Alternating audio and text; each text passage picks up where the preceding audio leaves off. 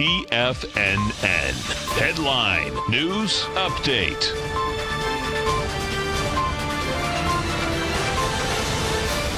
Good afternoon, everybody. I'm Tommy O'Brien, company live from TFNN headquarters in St. Petersburg, Florida, 1 p.m. Eastern time on Wednesday. 3 hours left to go in the trading day. And we got markets in negative territory. S&P's right now negative by 11 points, trading at 28.55. Get the NASDAQ negative by 36, trading at 77.48, and the Dow off 101 points, trading at 25,777. Notes and bonds, higher price, lower yield. 10-year note up 10 ticks, 124.14.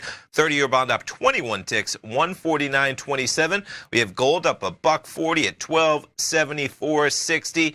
And we'll start things off. We'll go over those futures markets, and we're going to start it off with crude oil. Quite a decline. We saw a build this morning. Crude about 4.6 million barrels.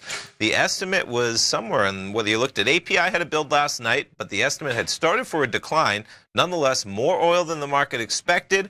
There is, I'm finding 1030. We're trading at 62.50. We trade all the way down to almost $61. Talking about $1.50 to the downside.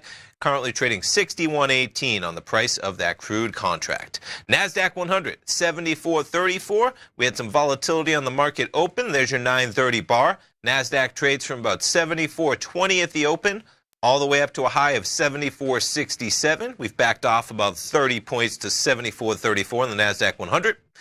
S&P's trading at 28.55. Pre-market, we were up there at 28.66. We trade down to 28.50, kind of right in the middle of that range so far. Dow 30, near the lower end of the range for the Dow, trading 25,770. We made it up at about 10:15 this morning to 25,862, so about 90 points off of that level. Gold contract, 1274.61. Excuse me, bouncing around a bit this morning, up to a high of 1276, down to a low of 1272, and Euro US dollar 111.55.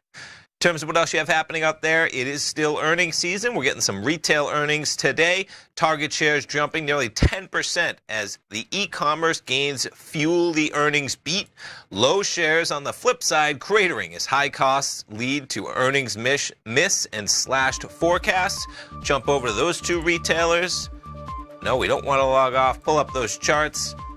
Come on, cooperate, get it down to a 5-minute. We'll get there. We'll start it off with Lowe's on the downside, 11.66%, quite a haircut, but Target to the upside, 9% in the positive.